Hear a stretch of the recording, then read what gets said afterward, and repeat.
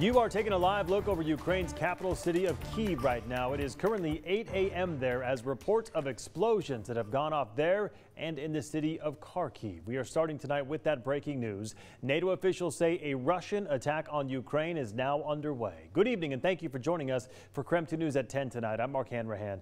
This coming just minutes after Vladimir Putin announced special military operations in eastern Ukraine. In a televised address this morning in Russia, Putin warned that if other countries attempt to interfere, Russia will respond with, quote, consequences they have never seen, unquote. Meantime, President Joe Biden is reacting on Twitter tonight saying, quote, Russia alone is responsible for the death and destruction this attack will bring. He went on to say the world will hold Russia accountable. Meantime, tonight, Ukraine says a full-scale invasion by Russia is now underway. CBS News correspondent Deborah Alfarone is at the White House tonight with the breaking developments.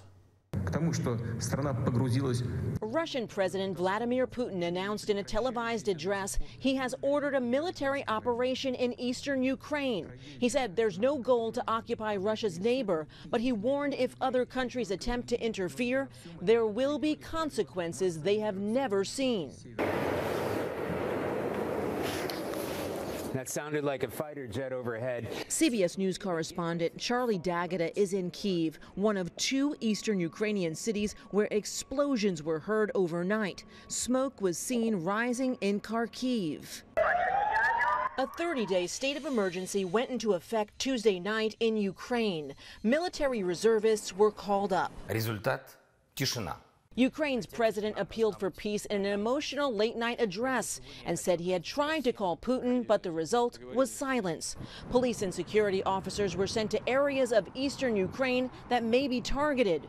The UN Security Council gathered again Wednesday night for an emergency meeting. The United States and our allies and partners will continue to respond to Russia's actions with unity, with clarity, and with conviction. Satellite images show many Russian troops are within 10 miles of the Ukrainian border. Up to 190,000 of them are deployed, most in attack positions. The U.S. imposed more sanctions. There are options left now that Russia has announced a military operation. But the White House says it's important not to target certain sectors, which may end up hurting Americans. What we're trying to minimize is what impact there's going to be on the United States and global markets in a lot of ways. Putin also said he's intending to protect citizens. Deborah Alfarone, CBS News, the White House. 3 to begin with.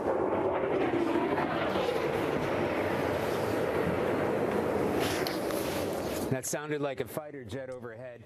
Well, during a CBS special report when correspondent Charlie D'Agata was reporting, fighter jets flew past coming into the city of Kyiv. He heard 5 loud explosions, 3 to begin with, followed by 2 more. Now, this happened at around 7:15 p.m. our time and 5:15 a.m. time their time. We want to take a moment now to break down some of the events leading up to these attacks. The tension started to rise at the beginning of December as Russian troops started to build up on the Russia-Ukraine border as a sign that Russia could invade. Now, repeatedly, Putin denied his intentions of invading Ukraine. NATO allies, including the U.S., started deploying military troops to countries outside of Ukraine in the scenario that Russia did move into the Ukraine across the border.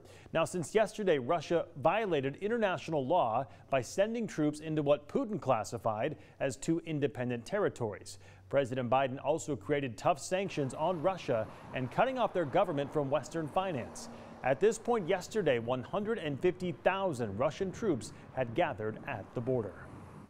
We're implementing full blocking sanctions on 2 large Russian financial institutions. We've cut off Russia's government from Western financing.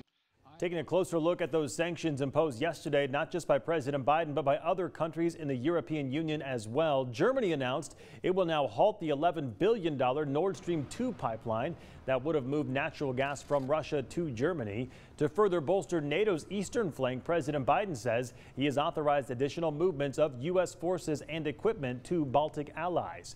President Biden announcing tonight on Twitter that he will be meeting with leaders of the G7 and allies to impose what he is calling severe sanctions on Russia.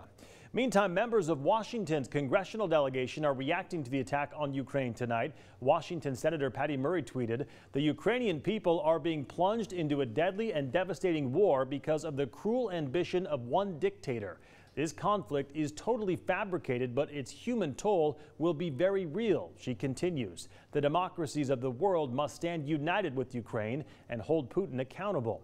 Representative Dan Newhouse, who represents the state's 4th district, also took to Twitter tonight, writing, "I stand with the people of Ukraine as they defend themselves against Putin's relentless aggression. President Biden must answer the call to protect our freedoms by standing up to Putin, immediately leveling severe sanctions against Russia and standing with our NATO allies." Well, this is a rapidly developing situation, and our team is working around the clock to get you the very latest. So make sure to watch Up with Krem starting at 5 o'clock tomorrow morning for the latest developments out of Ukraine.